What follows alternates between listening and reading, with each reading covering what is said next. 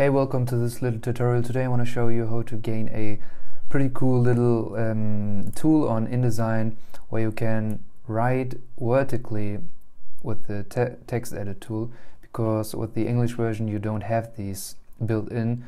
These are just for the Japanese version of InDesign. So basically what you want to do is to change the language setting of your InDesign, so you gain this tool and you basically keep your English or German or whatever language you have UI, so it's not Japanese, just these tools will come, and that's pretty cool. So what you do is you press Windows and R and type in regedit or regedit, and I'm pretty OK.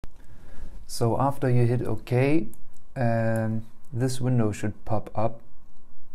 There you search for a folder.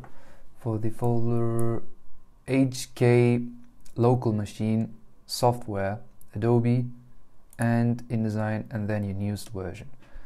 After that you search for this file, feature set local settings, hit double click, go to decimal and change it to this number 257. That's the language code for Japanese in InDesign. Hit OK, close that window, and then you can basically restart InDesign.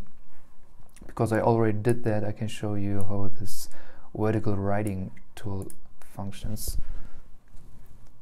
So let me write something down, change it to Japanese, and basically you see it did write it beautifully down. So that's pretty cool. Thanks for watching. Bye.